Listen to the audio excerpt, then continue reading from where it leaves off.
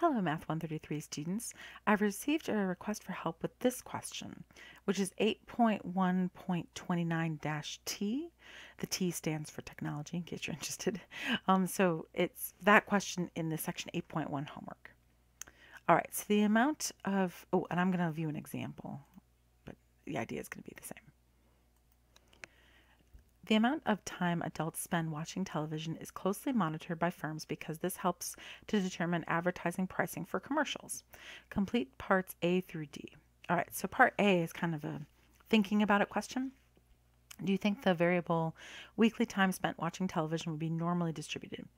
If not, what shape would you expect the variable to have? Probably not normally distributed. That would imply an equal number of people watch it for, 40 hours a week as watch it for 0 hours a week, and that's probably not the case. So you can see down in the question, the real question behind us, that it's going to be some type of multiple choice question. And so they kind of walk you through the argument here, but basically because we're cut off on the left by 0, right? It makes it so that the curve can't be normal like this. It's going to have to actually be, cut off on the left by 0 and cut off on the right by, however many hours there are in a week, right? So let me just show you what's going to happen here.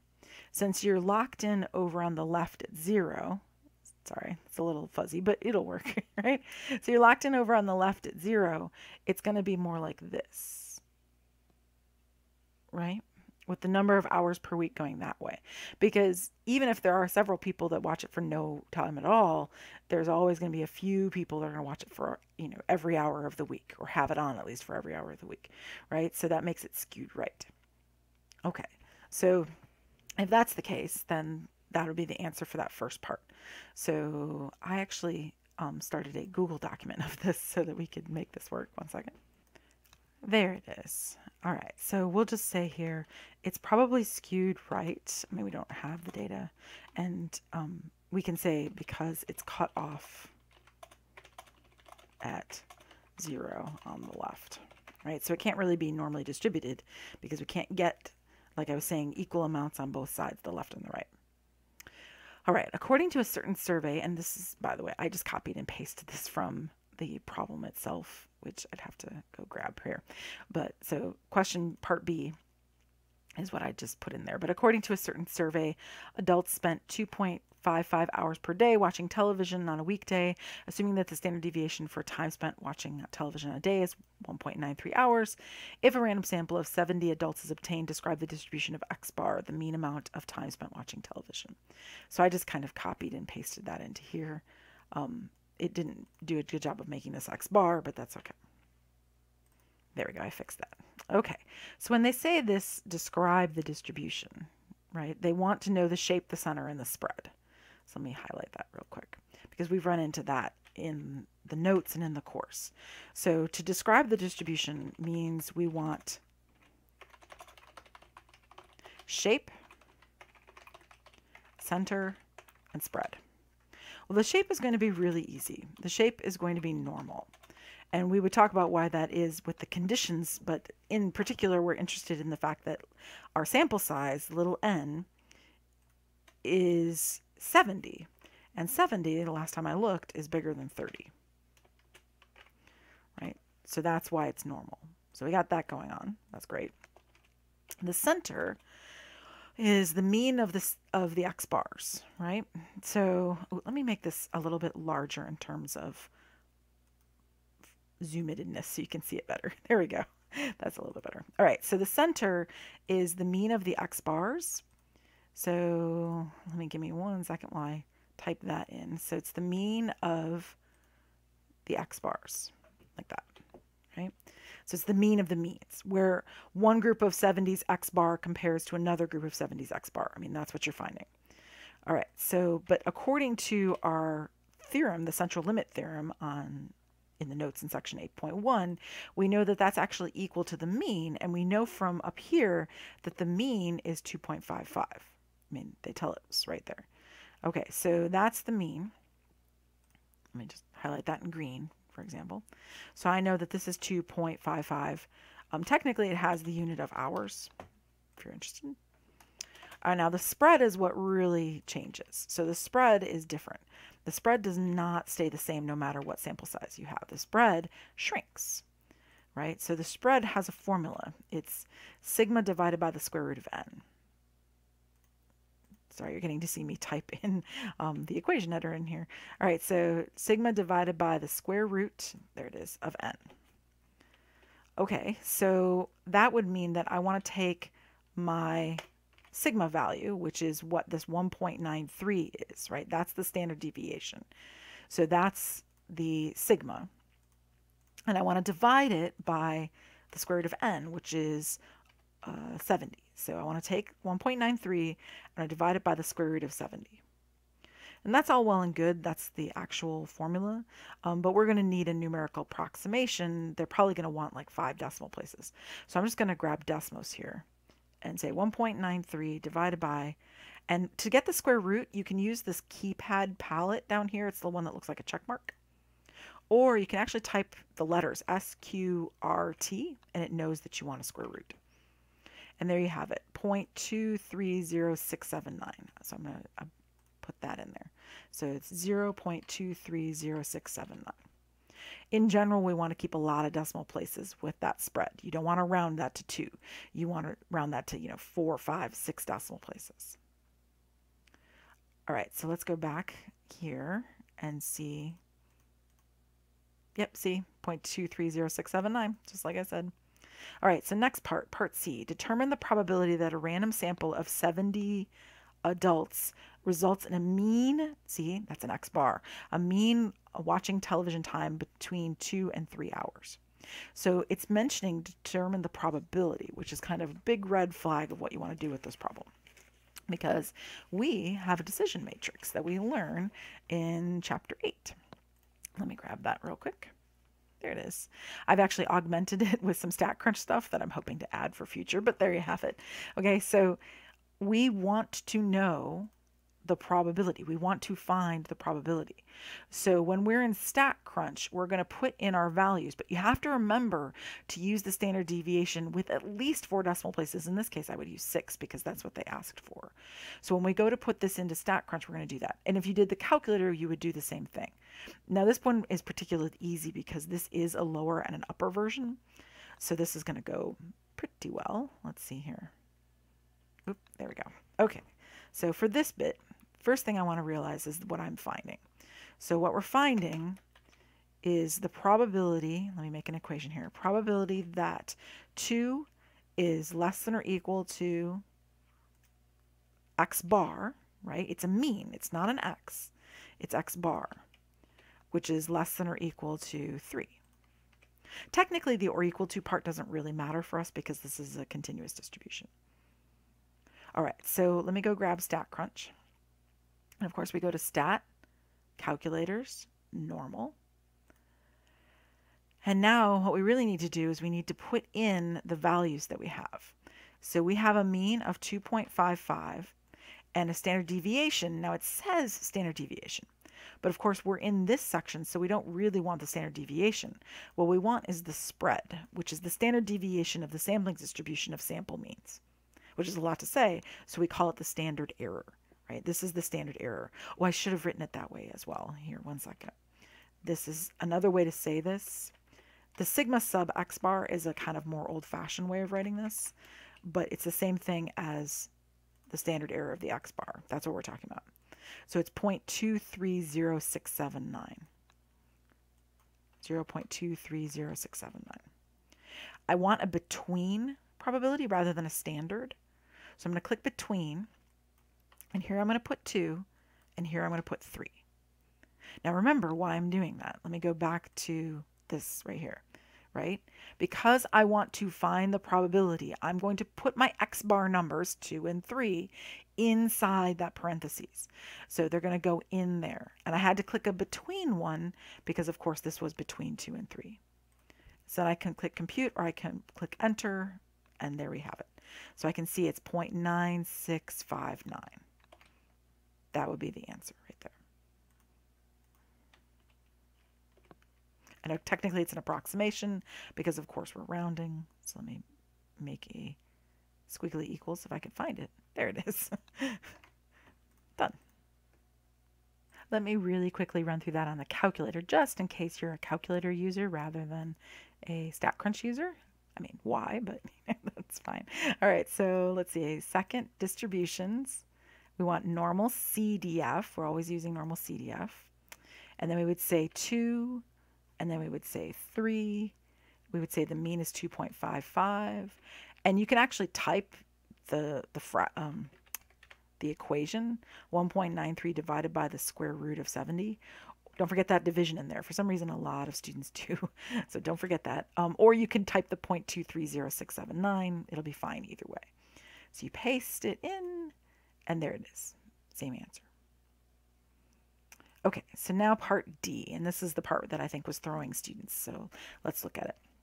One consequence of the popularity of the internet is that it is thought to reduce television watching. Suppose that a random sample of 50 individuals who consider themselves to be avid internet users results in a mean time of 2.20 hours watching television on a weekday. Determine the likelihood of obtaining a sample mean of 2.20 hours or less from a population mean who's presumed to be 2.55. Oh my goodness. So what I notice right off the bat is that the sample size is different right here. See that? That sample size is changed from what it was earlier. So that means that I actually have to do this whole bit again. I mean, I don't really need the normal part. I mean, we know that's to be the case, but still, you know. So it's normal because 50 is bigger than 30. I still have a mean of 2.55, but now I'm going to have a standard error of 1.93 divided by the square root of 50. So I need to find out what that is. So let me go back in here. And that's 0.272943. That's 6 decimal places. That should be enough. All right, so I had to do all of that, just for starters. All right, and then they want, suppose a random sample of 50 individuals results in a mean time of 2.20. And then they want to determine the likelihood. That's probability. So they want us to find the probability of obtaining a sample mean of 2.20 or less from a population. All right, so what they really want is the probability of 2.20 or less. So they want the probability that X bar is less than or equal to 2.20, right? Smaller than or equal to that value. All right, so yet again, we go to StatCrunch here. Let me copy this really quickly. Just make my life easier. Okay, so when I go to StatCrunch, I'm going to do a standard. This isn't a between one now. I want this to be 2.55, but I have to change my standard error to my new value of 2.272943, right? And then I want to be less than 2.20. I'm going to click compute, and I get 0.09987, right? 865. That's my result.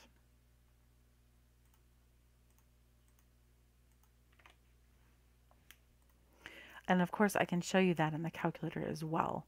So just real quickly, if you go to normal CDF, you do negative 1E99 up to 2. You say 2.55 and 1.93 divided by the square root of 50. This is a good way to check myself, actually. I'll know whether I did it right or not. All right, so there we have it. Oh, so no, something's wrong. Oh, it was 2.2, not 2.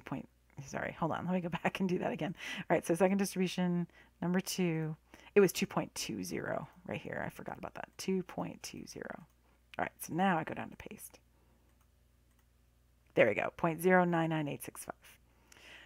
All right, lovely, wonderful. All right, so we found the probability, determine the likelihood. And that's kind of it, but it's not. See, the question asks another couple things in there. Let me, oh, there that is. Oops, sorry, I'm in the wrong window. I apologize.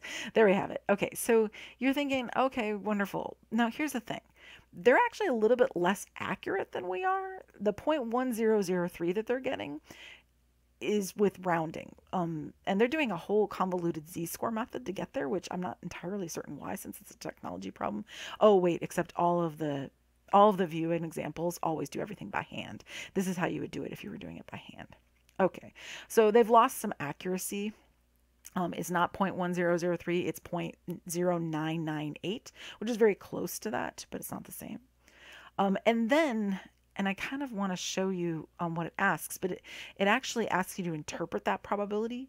So we found the likelihood right here, and then I kind of, give me 1 second. I'm going to paste some answers in here. 1 second. Okay, so it asks for an interpretation of this probability right here. Let me highlight that real quick. So I want to interpret that probability based on the idea of about 1,000 samples. So this is a frequentist view of probability. In other words, well, let me just read it out.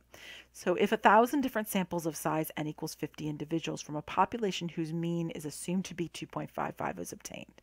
Okay, so just backing up, what they're saying is, suppose you do this over and over. Suppose you have that the mean really is 2.55, that's what we assume, and you're going to go get samples of 50 people over and over and over, right? But you're going to do it 1,000 times. So you get one group of 50 and then another group of 50 and another group of 50. We would expect a sample mean of 2.20 or less in about blank of the samples. And then, let me highlight these really quickly so you can see the important words here. And this one's 2.20 or more. And of course, the order on these, because they're multiple choice, will change based on, randomness. So when you go to do this problem, don't be surprised if the order changes. But the key here is they're saying the same thing every time, but they're talking about 3 different interpretations. So one is about 2.20 or less, one is about 2.20 or more, and one is about exactly 2.20. Well, if we look back, we were talking about 2.20 hours of television or less. So it has to be the or less one, right? Just right off the bat, I can throw these two out because that's not what we were talking about, right? So they're done. So allow me to, here, I don't know if you can, you can do this. Boom. There's no way it's them, right? Now, again, if your problem is different, I mean, maybe your problem was or more, so watch out for that. But if your problem is or less like this one was, then it's got to be or less, right? So be careful because, of course, they randomize those as well. I can tell you the exactly isn't going to be a thing because we learned that continuous distributions, which the normal curve is, right? We're working with the normal curve, we said right here. The normal curve is continuous, and so the probability of an exact value is 0. We learned that in chapter 7. So that one's just a red herring. That's just to throw you off. Right? So look at your problem and figure out if you're doing more or less. So whichever one you're doing, then it's got to be one of those. Right? It's got to align with that. Okay, so then what you do is you take your probability that you found and you multiply it by 1,000.